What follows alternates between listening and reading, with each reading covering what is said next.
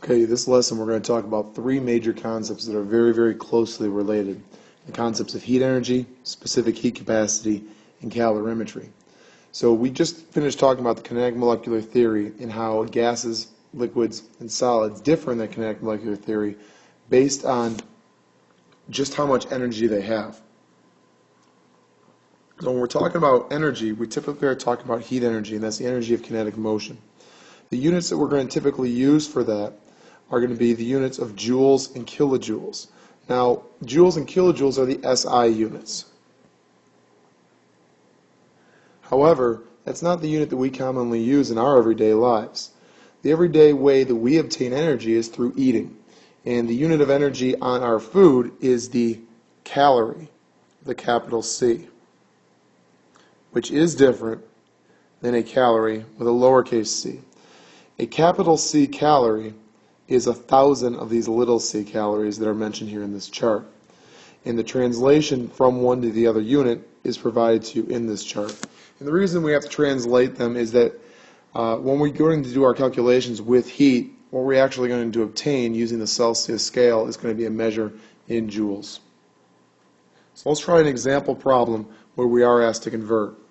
First, very easily problem here. If we look at the problem described where we have 343 joules. 343 joules, 2 kilojoules, is a very simple conversion. 343 joules to kilojoules, we're going to divide by 1,000. Another way of saying divide by 1,000 is move the decimal spot, or decimal point, 3 spots to the left. So 343 joules is 543 joules is 0.543 kilojoules. Now the other little bit that we have to do is to go from joules to calories. In this case here, we're going to divide by 4.184. When we take 65 and we divide it by 4.184, we find that there are 15.54 calories in a 65 joules. Now it's important to understand that a calorie, a little c calorie, is the amount of heat energy required to raise 1 gram of water by 1 degree Celsius. Now again, this is not a food calorie. A food calorie is 1,000 of these right here. Part of the reason for that, I suppose, is probably to eliminate a lot of those very big numbers on the food packages that we would consume.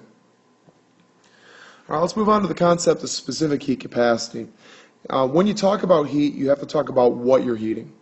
And specific heat capacity has a major role in that. When we're talking specific heat capacity, we're talking about the amount of heat required to raise 1 gram of any substance by 1 degree Celsius. This is different than the definition of a calorie in that we're talking about any substance. And this is a unique and constant value.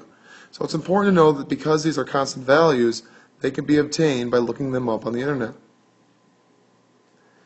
The specific heat value of each substance is constant and can therefore be another unit that we can use to identify what substance we're dealing with. In much the same way that the atomic number helps us to identify an element, the specific heat capacity could also help us identify that element. The unit that we typically use in our class for specific heat capacity is joules per gram times degree Celsius. But you're going to see this unit other places on the internet. They're going to be expressed in different ways. For example, you might have calories per gram degrees, or not degrees, but Kelvin. There are other units out there, but what you're basically ending up with is a unit of energy on top over a mass times temperature unit on the bottom. Specific heat capacity can be used to think about the way that water is at different times of the year. For example, our weather has been fantastic lately. We've had very, very warm weather around here. But if we were wanting to go out and swim right now in, say, Lake Lanier, we would find that the water itself is not very warm yet. Despite having 80-degree days outside, the water takes a very long time to heat up. This is due to the fact that water has a very, very high specific heat capacity.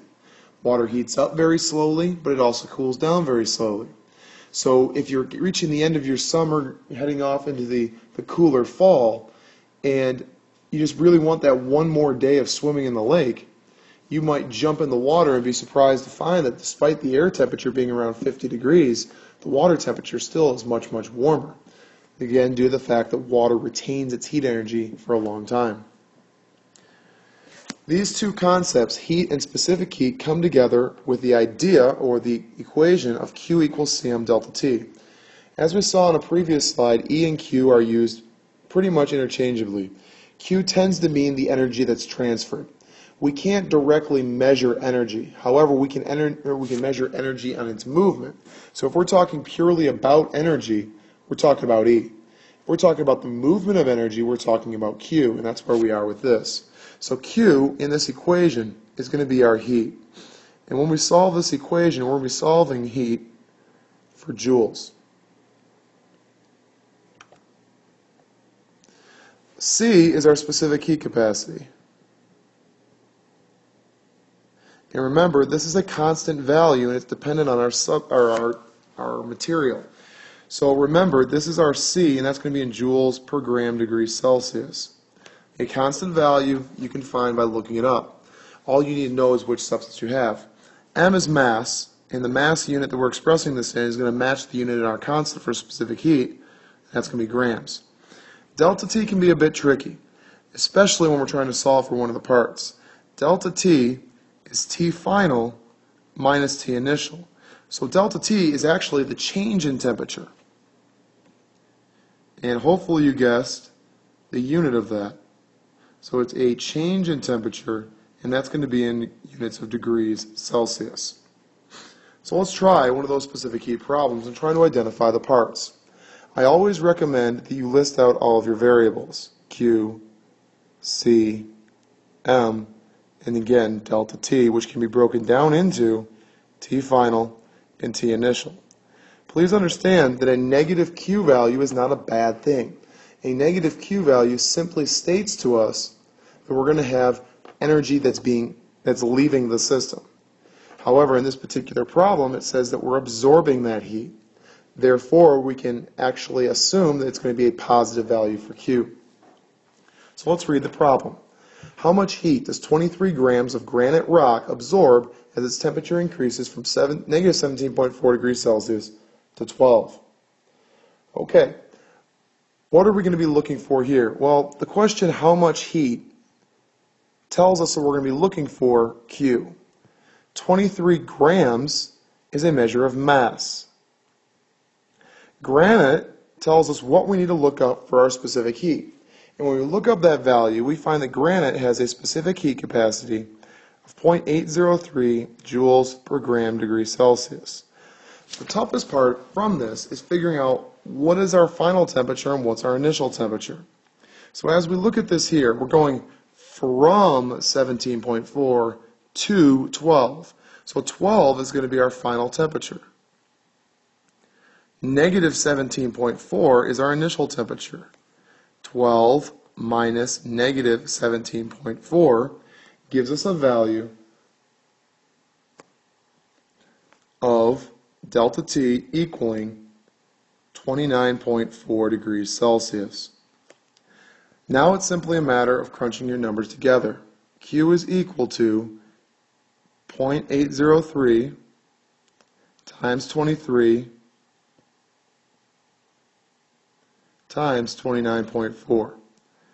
When you multiply these values together, you find Q being equal to 542.99 joules. The granite must absorb 542.99 joules of heat energy to increase its temperature that much.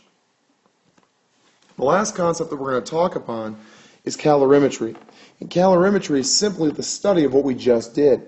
If you were to want to measure how much heat is moving away from that granite, or from a metal in this particular example, you could not simply measure it in air.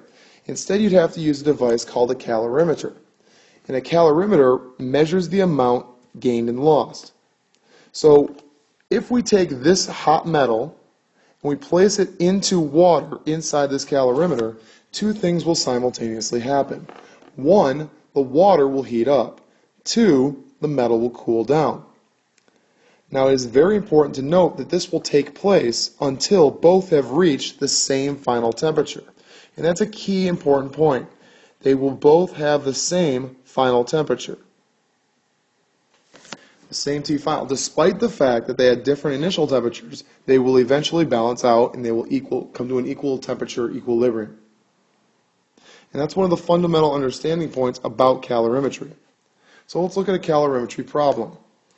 A 50.6 gram iron sample is heated and put into 104 grams of water at 19.7 degrees Celsius in a calorimeter.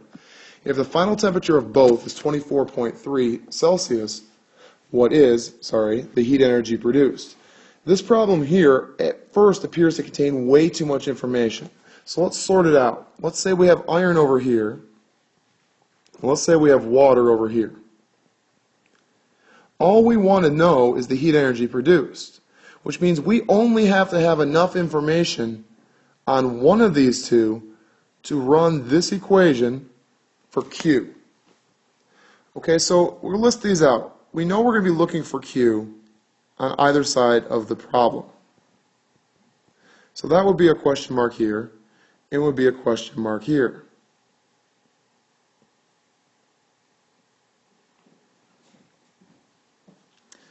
.6 grams of iron, well, that falls under the category of red. So that goes right here, 50.6. But if we look carefully, we have 104 grams of water, so we could also put that over here. The water starts at 19.7 degrees Celsius. Now, the important part to note here is that they both have a final temperature of 24.3. So that while we know the final temperature of the iron, we don't know its initial temperature, which means we're not going to have enough information to run our equation off of iron's information. However, by taking 24.3, subtracting 19.7, we find a final a temperature difference of 4.6 degrees Celsius. And we can look up the constant value for water of 4.184 joules per gram degree Celsius. So calorimetry problems a lot of times are about finding which one you have enough information on and getting rid of all the extra superfluous information. When we run this equation to completion, we find that we are going to actually transfer 2001.63 joules. One of the questions that came up on Twitter is, well, what happens if the amount of heat transferred is not equal? Well, and that's a very valid question. You would have to chalk that up to air. Remember, when you transfer that heat, you're transferring it into a calorimeter, and a calorimeter is a styrofoam cup. There will be some heat loss. We assume zero heat loss, even though this is not going to be completely correct. I know this is a long video, but this will help us with our understanding for our lab tomorrow. We'll see you in class.